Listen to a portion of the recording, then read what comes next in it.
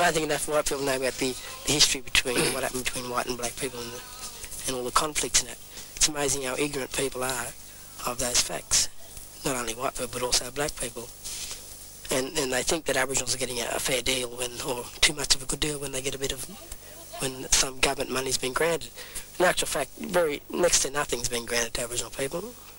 And yet, you know, they had to make do with their sort of second rate and second class everything. Everyone's got a right to an education, and that's something which is recognised in all the United Nations declarations on human rights. One thing that becomes quite clear when you're talking to a lot of Aboriginal people is the right sort of education. You have to have education that's culturally appropriate and relevant to people. Otherwise, it's shown in this country that it's disastrous, it just doesn't work. And it's not that Aboriginal people fail the educational system. It's the other way around. It's the educational system failing Aboriginal people. And you're branded because of this, the colour of your skin. And it just wasn't fair, and it isn't fair today, and that's still happening in a lot of our schools today. Things need to change, and there are changing, and changes, I believe, are going to come through us as Koreas. I think as soon as Aboriginal people get into the classrooms and become live role models for the students, we're going to have much more, or many more Aboriginal people graduating from courses where they can do worthwhile activities in the community. It's no hidden fact that the Aboriginal Education Unit in TAFE is leading Australia in its initiative, new initiative programs. A classic example are the building apprenticeship programs that are run by TAFE. Well, I sort of got into this course to give me an idea of what it's going to be like out there in the building course. When I finish this course, well, I hope to sort of get into the pre-apprentice stages at Tech. I sort of got into this course to give me an idea of what's going on in the building trade. I didn't finish high school. I left halfway through high school, and so I went and done the TAFE course. I done day secretarial, and it was hard at first, but after going through and meeting other students in my class, well, it was pretty good, we all sort of talked what we wanted to be and how we wanted to go about, and at the end of the course I passed, which is good. When you look at our education system is based on middle class educated white Australia.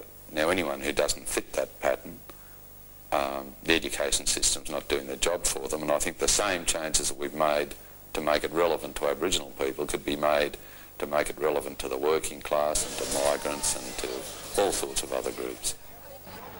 I think a number of the changes that we made have been particularly important. The first of these, I'd say, is adopting the language experience approach in the field of language learning. Basically and very roughly, this means that we use the students' own life experiences as a material for acquiring language skills. And with language skills, I mean not only reading, but writing and talking and listening.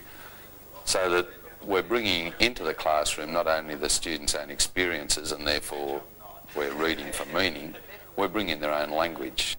We had an Aboriginal lady working up at TAFE there called Bobby McHugh, and she said, would we like to do art? And she had this Aboriginal artist of the year, that's Minnie Heath. And when he started to show us do T-shirts and things like this, well, I really got wrapped in it, so I picked it up easier than the others, I think, because my mind was set for it, and I haven't stopped since. I think generally that Aboriginal people are just prepared to learn, and they're learning really well. When I go to the communities, I always say it's your course, it's the way you want to run it, we'll run it the way you want it. And I think that once the Aboriginal people understand this, that they're more prepared to participate. As the regional Aboriginal coordinator, I won't let my own people down, so I go, you know, to stick up for their rights. And I also try to educate them in what I know, because I do know a lot of things and resources and stuff like that, and I try to pass it down to them. And until they get stronger leaders within the communities, and a lot of leaders, you know, the white society will just walk over them. Change the attitude of kids. I think anything is worth a try. And I think that's a good stepping stone anyway, to try them off with the Aboriginal cultures. To get the young Aborigines anyway to understand themselves and who they are, make them recognise who they are. I'm very pleased they've got it in school, because there's a lot of things I didn't know and don't know about. Like, there's only some things the old people used to tell us, that's about the laws. Like, the laws were very strict. But the things that Dot and Joe was talking about today, well, they're very interesting, and I'd like to hear more.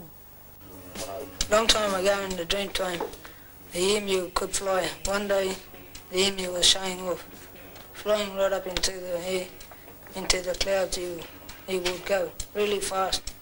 Then the emu would stretch out his long, beautiful wings, and he would glide back down to earth. After the emu landed, he felt so sleepy, and decided to go and lay down under the gum tree on the hill.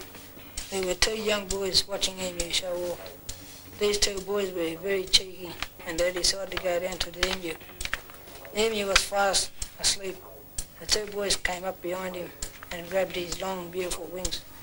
And with the sharp stones they were carrying, the two boys cut off his wings. The emu woke up and saw the two boys playing with his wings. Blood was dripping over his feathers. The emu chased the two boys. One boy ran up the tree and he started laughing. But he couldn't stop laughing. He turned to a kookaburra.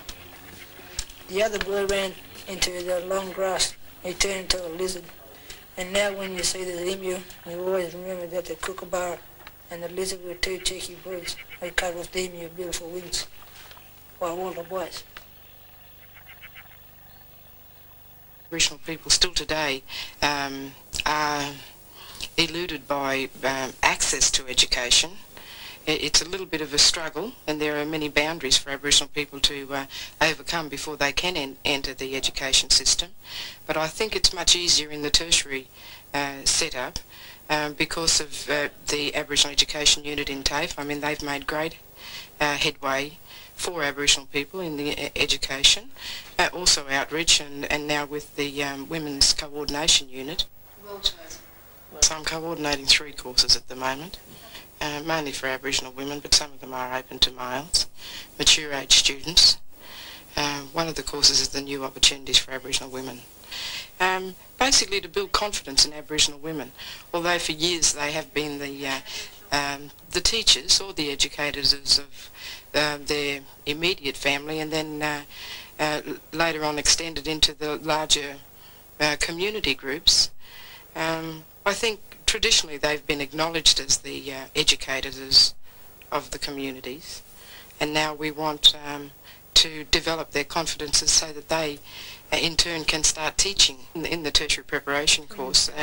There are 5 subjects, and one of them, like I said, is Aboriginal Studies, Legal Studies and Media Studies, which is very important because I want Aboriginal people to realise that they can use the media to their benefit.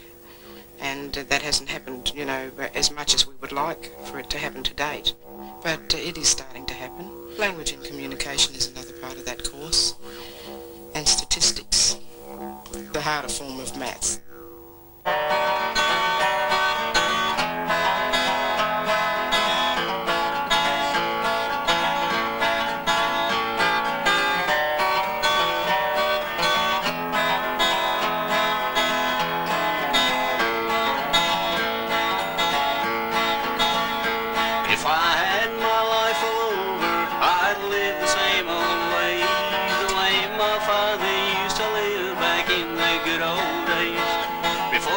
carried me into